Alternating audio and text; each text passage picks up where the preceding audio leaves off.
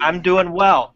So, Tara, right now we're at Sunny Hill Elementary School in we're in the Barrington District 220, which is actually Carpentersville, right? Yes. So we're in Carpentersville, and Okay.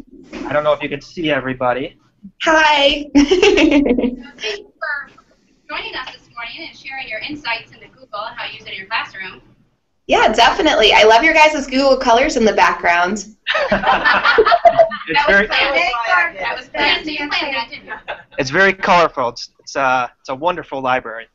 So we thought if you could take a couple minutes to kind of share some of the successes and some of the challenges that you guys have had using Google Apps. And then I was introducing Google Classroom to them. So if you have any experience using Google Classroom with some of your students, that'd be great too to share some of those experiences. Okay. So what do you think? What type of successes have you had with some of your elementary students? First, for clarification, what is elementary considered? What grade levels? So we're K through 5 right now. We're K through 5. Okay.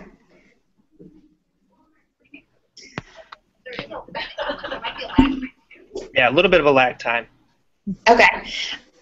So I know on our end we're just getting into like using Google Docs. Not quite in the student collaboration as in multiple students on the same document, but more getting used to like logging in, using Google Docs to like type up what they would normally handwrite and to publish their work and then to share it with the classroom teacher.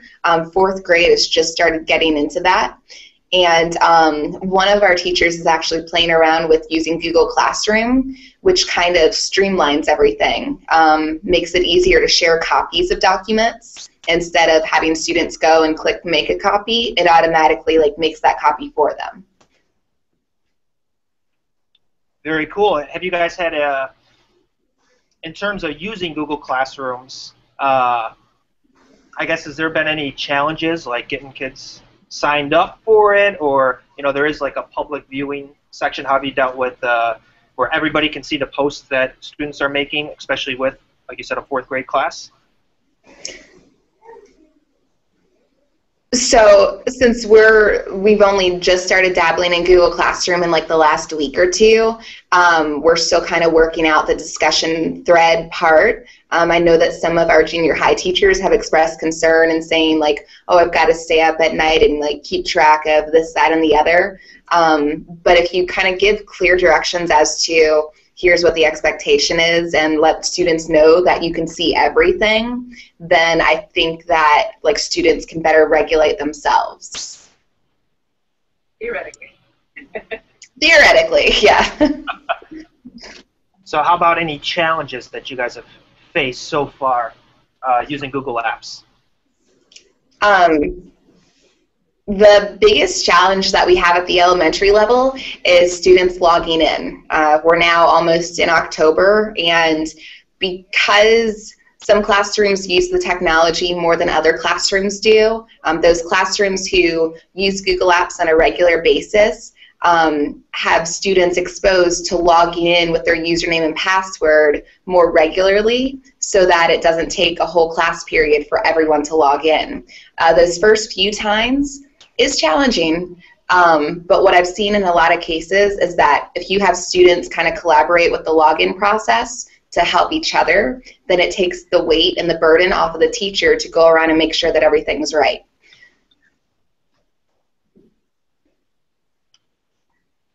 Do you guys have any questions for Tara in terms of any of your concerns or experiences that you guys have had? We're so much in infancy right now. I'm not sure what questions to ask. Right. But I like to know that there's. Sure. What have you found about the kids' response using it, and how are they feeling about it? And the what? How are they feeling about using Google, the different apps? Honestly, from what I've seen, like the kids love it. It's like it's a more technology-driven outlet for them to collaborate, for them to write, for them to just use technology. And like with younger students, if they get on the computer and they're doing more than just a game, then like it's great because you actually see like the learning going on, and it's fun. It's fun. It's exciting, and it's something new.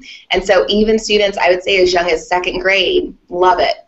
We have Chromebooks here, and for the first few weeks of school, I was working with kindergarten to get them used to using the mouse. So that wasn't as challenging as most people would think. Like once you teach like the clicking and like not touching the screen because it's not a touchscreen device, they get it.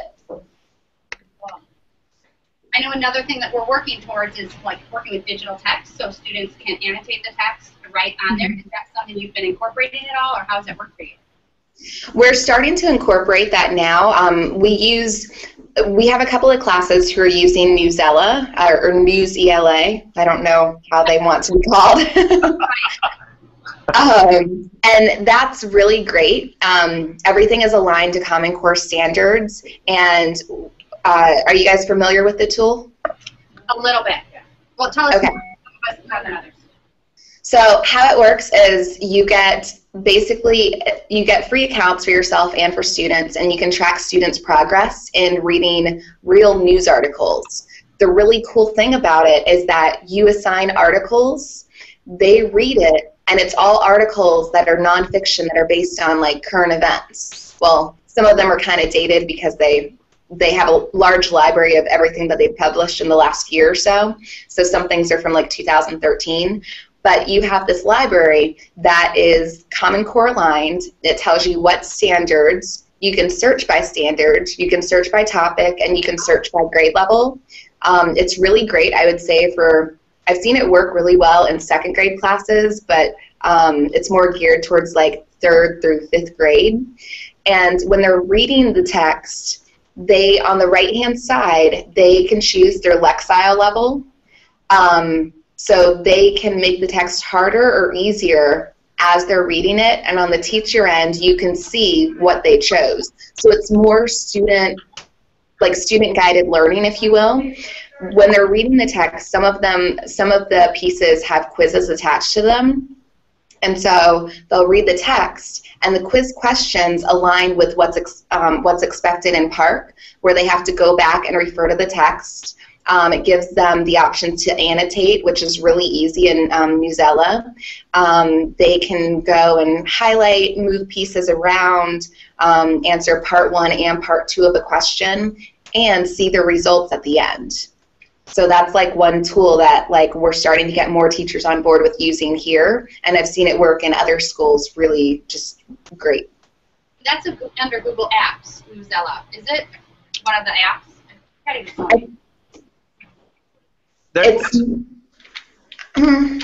don't know. Tim, can you answer that? It's a third-party website. However, there might be an app within the Chrome Web Store. I'm not sure. Right. But it is a third-party website. And so when students on Newsela, like I said, they annotate text, so they can save that into Google Classroom so that you can go in and see each student's different how they annotated that text? Do you think? For Newsela, probably not because it is a third party. But what you could do is in Google Classroom, you can create you can create a doc shared in Classroom, and then there's an option where you can have it to automatically make a copy for each student. And so when students go and get their copy, they can then annotate in there. And then with Google Docs, you can actually comment on the side and have like a dialogue with the student in the document. Nice. But you can't do that within the website, right? Say that one more time. You were saying earlier that you could see what the kids were doing inside that website. You could see that? Or For News ELA, you can. You have like a progress monitoring tool to see like what stories they read, how they're doing on the assessments, and I believe also what Lexile level they're reading at. So you just load your classroom into that, right? Right. Each of those kids gets an account, and then from there you can see that? Yes. And then you can assign stories. And I'm at the News ELA site right now. There is actually a sign-in with Google. So if students click on that, they can log in with their Google accounts. Oh, makes that easier. Yeah. Thank you. Yeah. That's great. Do we have any other questions for Tara? Well, thanks, Tara. We really appreciate you joining us. Yeah, It's definitely. nice to see you again, too. And you're going to be at EdCamp. I'll be at EdCamp tomorrow morning in the morning. So I'll have to see you there tomorrow morning. Okay, awesome. Okay. Thank you. Thank you very much. Yeah, thanks for having me. Yep. Take it easy. All right, you too. Bye-bye. Bye. All right, so next.